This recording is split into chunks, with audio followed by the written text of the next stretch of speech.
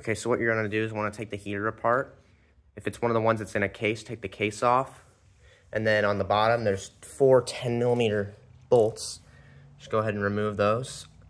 Disconnect the fuel line and try not to spill too much diesel fuel. Unplug the power cable, or the whatever the cable is, and pull the heater body off the unit. And I'll show you what the problem is. So, right here, you may or may not have this, but this rubber gasket right here. So, when you first get the heater, it'll look like this on both sides. It'll have 2 small holes. And so what happens is this thing's like, so that's the exhaust right there, you know. That is right up to the exhaust. This cheap Chinese plastic or rubber is right up to the exhaust. And that'll start to burn right there.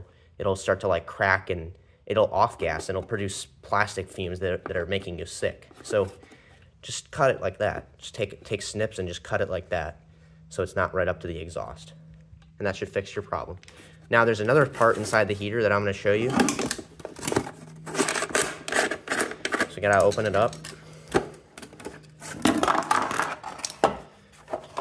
Pull out the heater body from the case.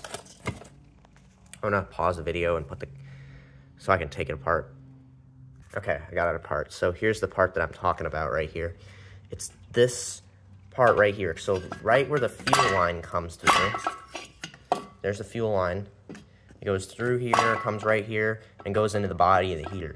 And there's a black rubber gasket right here, or some rubber seal, that stinks. Like if you put your nose up to it, it stinks like Chinese rubber. So what I did to fix it is I covered it with silicone. I just took RTV silicone and covered it up. And now it doesn't smell anymore. I mean, once the silicone dries, you won't smell anything. So just do that. Go ahead and put the heater back together. You might also want to do the same for this one. I don't think this one smells on my heater, but if it does, you can cover it with silicone or just replace it with silicone or something, or buy a better one.